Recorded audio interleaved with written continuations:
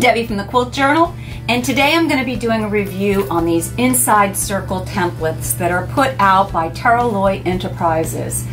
Teryl Loy McKnight manufactures these, and earlier this summer she sent me this to do a review from a sit-down quilting standpoint. Teryl is an Innovis dealer, and so she has a lot of experience on stand-up long arms, and she's also the manufacturer along with her husband, that they manufacture a lot of long arm templates. They make them in both 3/8 and 1/4 inch. From a sit-down standpoint, I looked at the 1/4 inch template. Their other big claim to fame, though, is that they bevel one of the edges on their, if you have a straight ruler or a curve or one of those, that allows you a little bit more maneuverability in tight spots if you have to go behind your foot or up the right side of your foot, and some of those areas that on some machines really have a tight fit.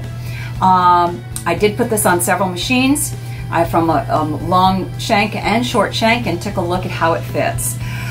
You can get these in from 1 inch to 8 inches in size, these circles. So without talking too much more, I'd like to set up my Baby Lock Symphony, because right now that's the only short shank domestic sewing machine I have, and that will give you a really good idea about how this performs on a domestic sewing machine. So let's get quilting.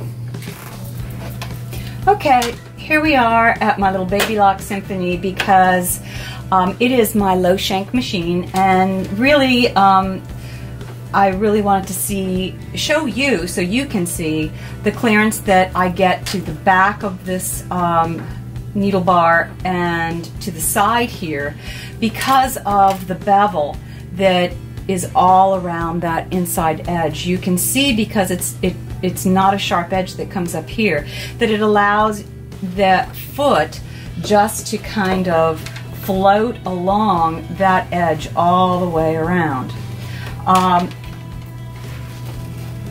There is no channel key on this, and because of that, when I go around, sometimes I'm able to kind of just nurse it around, and I don't get any kind of a divot where that channel is. But I think as sit-down quilters, we tend to put a lot of pressure, and not a lot of pressure, but a firm hold as we go around, just to keep it in place. Now that one, I went right by, and I was anticipating it, and I'm able to go by with a very clean circle with no divot where the key is whatsoever. The other big thing I want you to notice, these threads are really just in my way, is my hand position. That, you know, combined with the channel, is really what I feel the game changer here with this template. That you don't have to pick up your hands and move it around a circle like you would if you were doing a circle template that has around the outside. I never lift my hands, and I just go around seamlessly. And so you can join your circles, you can do any number of things.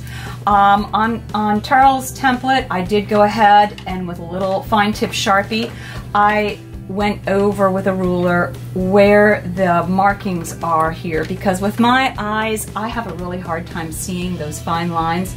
To line them up when you're using this template for other designs. And as always, you need to put your grippies on. I like the handy grip, it's just my favorite. Use whatever that is, because we need something that's going to grip our fabric. Okay, so let's go on and look at some clamshells, another way that we can use this template to do more than just circles. All right, let's go on to the next design. Okay, here we are at my APQS George, and as you would imagine, my clearances are a bit different on this. I'm kind of back in my comfort zone here. This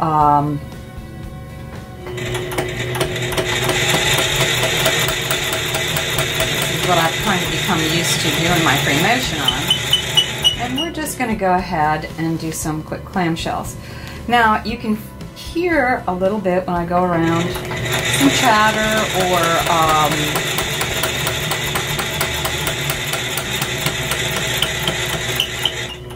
squeaking, because I'm putting a fair amount of pressure up against that foot right now.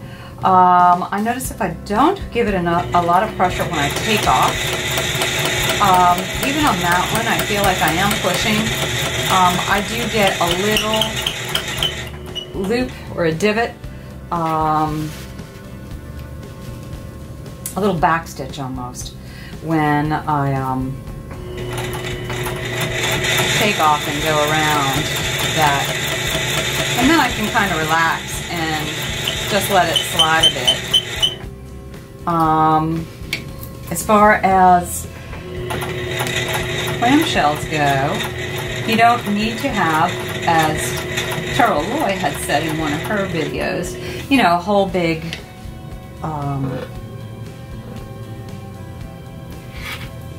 complete template of multiple. This little circle template is all you need. And I backtrack on up, I line the little hatch marks that she has, registration marks on her ruler here. I've darkened them in with a fine line Sharpie. And I make sure that the top one is coming down and gonna hit that clamshell right about that 50-yard line. And then I go up and around, and you can see that this just floats around the APQS George foot quite well. There's no problems. Let me just get that last little, and slide it on down. I have to say, in complete disclosure, that it is a lot easier floating this around on George than it is on my short shank. It floats like a dream like this too on my Brother Dream Machine. It's a high shank machine, and it just floats around with no problem whatsoever. And you could just quickly go on and just cover an entire blanket, if you'd like, with clamshells, and you can see very easily how beautiful clamshells that they march out. And then you can come in and you can fill them in with little ginkgos or basket weave if you'd like to, or you could just leave them like this, since they're so big, as a kind of an all-over fill pattern. There's other designs that you can do with this as well. You know how I feel about you know, kind of one-trick ponies, but this is a template.